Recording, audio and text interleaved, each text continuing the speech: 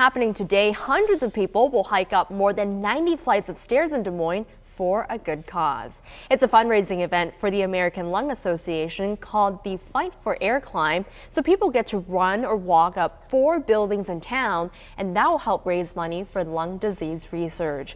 Kyla Routson from Urbandale will be doing this for the 3rd time in honor of her dad, Jerry. Her husband also does that trek with her and going the extra mile in his firefighter gear. My dad and I were very, very close. He told me once his only regret in life was that he ever started smoking.